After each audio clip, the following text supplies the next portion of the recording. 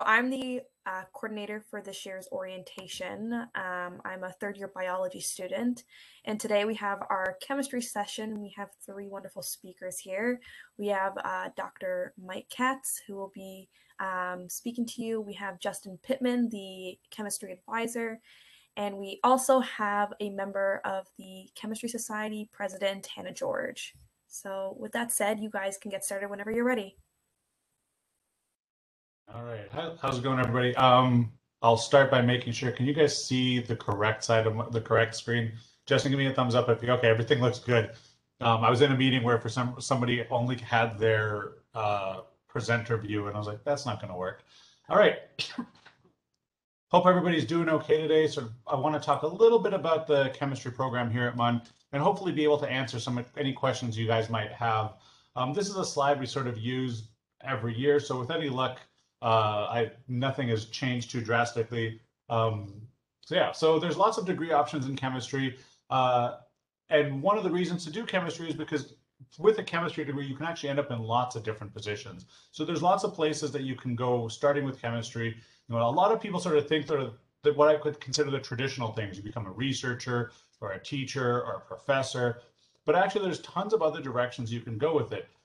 You can go into law, you can go into patent law. So if you have a chemistry background, that means you're uniquely qualified to look at patents that come out of chemistry departments and say, well, hold on, this is not right, or this is not, this is not actually that novel. And so that gives you a huge amount of skills that a lot of patent lawyers don't have. Most of the patent lawyers that I've ever had to deal with are always engineers, and they look at chemistry in a totally weird way compared to chemists do. So there's lots of opportunities there. Forensic science. So my uncle, when he got his chemistry degree before he taught chemistry, was in a forensic lab for a while. He enjoyed it until he spent more time testifying in court than he did in the lab itself. So I don't know whether that's a good thing or a bad thing, but that's just a true story. You go to medicine. So a lot of chemistry graduates we have end up actually going on to doing medicine at MUN or at other universities. And some of them end up doing medical research. Some just become doctors, and we have plenty of chemists that I know that have come out of my lab and come out of neighboring labs that have done this.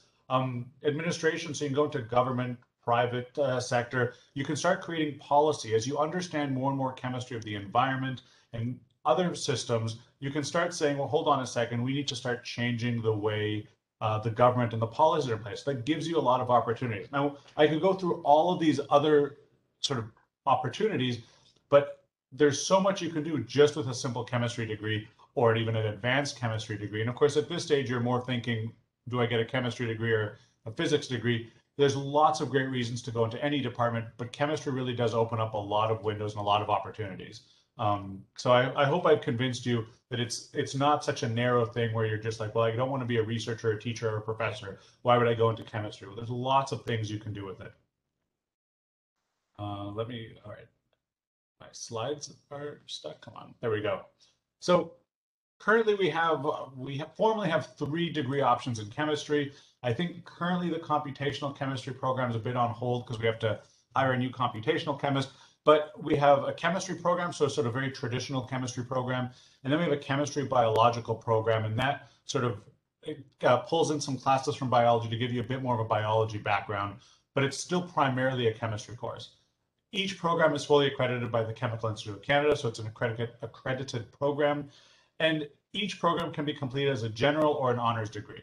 And so honors degree requires a grade of B or better, or an overall average of 75 in sort of most of your science courses above the first year. And then in an honors degree, we also add sort of 2 semesters of research projects. So you'll spend, 2 semesters in one of the chemistry labs, and some people might even do it in other labs, where you'll get a chance to sort of do research and try your hand at research. Because until you really get into the labs, it's very easy to think you know what research looks like. You have all of these undergrad labs that you're doing, but real research, we don't know what the answer is going to be. And every day sort of you're exploring something new. And so the honors program really gives you an opportunity to sort of test this out, at the very least in this 2-semester research project. But there's lots of other opportunities to get into the labs. And I think I would strongly encourage students to always get into the labs as early as possible to see what kind of chemistry is out there and what kind of research is being done at MUN, because we do some very interesting and very cool research. So some people often ask, would taking a course like Chem 1010 or Math 1090 set you behind? So Chem 1010 is our, before first year, before 1050 chemistry class. It's designed to give you the foundation of chemistry knowledge that you need to enter university chemistry. And so if you haven't taken chemistry 12, or it's been a while since you've taken chemistry 12, or even if you're a little bit unsure about that material, by taking chemistry 1010, you really sort of build this foundation, and that actually gives you, even though it's one extra semester, it gives you this foundation that really makes it easier to take 1050, 1051, and all the other courses. Same with Math 1090. And we still have options where you'll be able to take chemistry 1010, still catch up with chemistry 1050 and 1051, not have to take a summer semester if you don't want to, and still be done in 4 years if that's your goal. So we've made it possible to accomplish that in chemistry. There are some sample timetables involving chemistry 1010 that are in the undergraduate handbook. They're also on the chemistry department webpage if you look for them. And we've set it up that you can do this in 4 years, 2 semesters only. You don't have to work in the summer if you don't want to. Of course, nothing stops you from catching up on a course here and there in the summer if you want to get ahead on things. All right, so here's sort of a little bit of a picture of what the difference between a majors and an honors program is. And this is just a sample calendar and what you would do. You could do it in 4 years. I really want to say that if you are struggling, I remember when I was a student, taking 5 courses my first semester was too much for me. So I took 4 courses in my first few semesters, and that really allowed me to get the knowledge that I needed as a student rather than trying to finish my degree faster. Now, of course, don't let me stop you from taking 5 courses if you're comfortable and good at taking 5 courses, but don't think about it as a 4-year program. Think about it as the knowledge you're gaining and how far that knowledge is going to take you. So really it's a focus of knowledge, not a focus of just, I want to graduate and get out and get a job. The skills you learn in the labs and the skills you learn in chemistry will go much, much further than the grades that you got in your classes. So focus on learning as much as possible. So here's 2 timetables on what it would look like if you just get a majors in chemistry. You can see that by the end of your 3rd year, the 4th year is just all electives. And what you'll see if you do an honors, you'll see that by the time you get to your 4th year, you're doing your 490 and your 490B. These are your chemistry research programs. So you'll take 2 semesters of research in a lab. And then we do add up a couple more chemistry at the 4,000 level that you need to take. But for the most part, that's the major differences. And I can leave this up, or I think all of it's available online. I won't spend too much time talking about this. Here's what it looks like for biology majors versus chemistry biological versus majors versus honors. Very sort of similar looking thing where what happens is towards the end, you just have a lot more freedom in a major to take electives. There's lots of different ways to look at it. I do not have an honors in chemistry. I have a major in chemistry, and I don't have a minor, but I nearly have a minor in physics, nuclear science, and I think math. Maybe math. And part of it is because I found all of those topics very interesting. So rather than focusing on a minor, I focused on lots of different courses that I thought was interesting. And of course, I had to do a major in chemistry instead of an honor in chemistry because of that. And so there's lots of different ways to gain all the skills and all of your interests. And there's no right or wrong way. Of course, nothing stops you from being a major and still taking chemistry 490A and 490B. It's just that you still will only graduate with a major in chemistry instead of an honor in chemistry. This is what the computational chemistry major program is. If any of you are starting in this program and are interested in this program, don't worry about the fact that we currently don't have a computational chemist to teach the more advanced course towards the end, because by the time you get to this stage, I guarantee you will have that person hired. We are already in the process of looking, so it's pretty easy to get this. So don't stop yourself from taking a computational chemistry major. Computational chemistry is one of those interesting fields of chemistry where instead of being in the lab mixing chemicals, you're in a computer and you're asking yourself, well, why are these things reacting with each other? What can I learn about this? And so if being in the lab and working with chemicals scares you, and certainly scares my wife, but she's a dance instructor, so it makes sense. Computational chemistry might be right up your alley. Computational chemistry is not up my wife's alley though, but it might be in yours. Justin, somebody typed something in the chat. You might want to, I can't see the chat, thank you. So that's how the computational chemistry program works. Lots of opportunities to do joint honors. So there's a joint honors in chemistry and applied math, chemistry biochemistry, chemistry earth science, chemistry physics. So if you're interested in doing joint honors, you can. You can do a chemistry minor. So if you're interested in, getting a physics major or any major, and you say, I still want chemistry, then what you can do is you can just take these chemistry courses and it gets you a minor in chemistry. All the information we have is available on the chemistry webpage or MUN's web pages. And of course, if you have any questions, you can email the academic program officer, who's currently Justin Pittman, for as long as the airlines won't let him leave. And the things I had to do to make that happen, we probably shouldn't even talk about. But you can also reach out to me as the deputy head of undergraduate studies. And of course, you can always contact any chemistry faculty member. They'll always be able to help or at least point you in the right direction.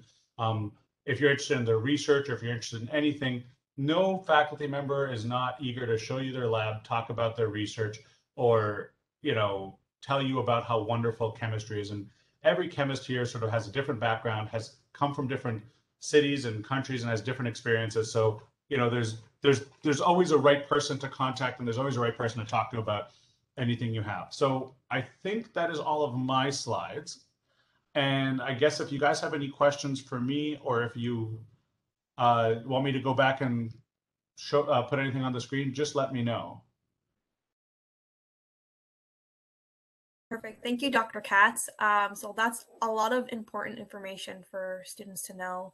So if you do want us to go back to a slide, or if you have any questions you want to ask personally, you can always email Justin or Dr. Katz. So it looks like Justin is answering some questions in the chat there.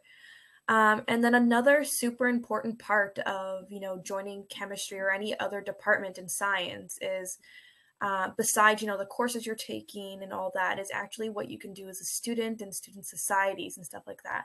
So we asked Hannah, who is the president of Chem Society, to come and speak to you guys a little bit about that, to just offer some insight about student life here at MUN as a chemistry student.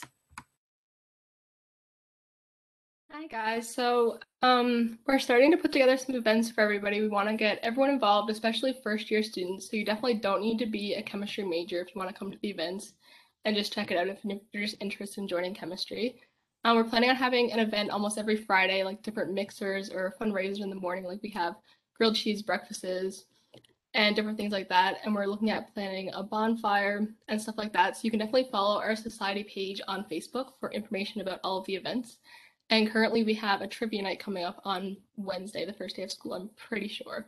So you can look at that on our Facebook page. And if anyone has any questions, feel free to message me or email me. Yeah, so definitely lots of fun events that you guys can attend as, first year students or second year students who are thinking of going into chemistry, or if you're just a general student right now, that is a-okay. I'd also like to mention, just because obviously if you're here at this session right now, you're definitely interested in chemistry, that we do have another chemistry session being held tomorrow that is more based on one of the professors' research. So Dr. Chris Kozak will be holding a session tomorrow to teach you guys about some research in chemistry here at MUN if you guys want to join that. It's going to be super interesting, and he's also going to be showing you guys some of the labs in the core science facility. So definitely join that if you guys are interested. We also want to let you guys know that as students who are coming to MUN for the first time and you've never really walked around, we do have tours available for you guys this Saturday and Sunday that you can register for. We'll be showing you guys some important places to know as a science student, as well as just a general first year student. So if you guys are interested in any of that, I would recommend signing up. So it doesn't look like we have any other questions. If students want to turn their mic on and ask questions, you're free to do that. Other than that, if there's no questions to ask, or if Dr. Katz or Justin don't have anything else to put in, that would be the end of our chemistry session. It doesn't look like there's any other questions. So I do want to thank you guys for just, speaking a little bit about chemistry. I know sometimes it's hard to anticipate how many students are going to come to these things, especially with the last weeks of summer, coming to an end, and with COVID and everything. So thanks for taking time out of your days to, just hop on for a couple of minutes and speak to us about that. So yeah, I'm going to go ahead and stop the recording there now, and thank you all for coming on. Thanks, everybody. And if you guys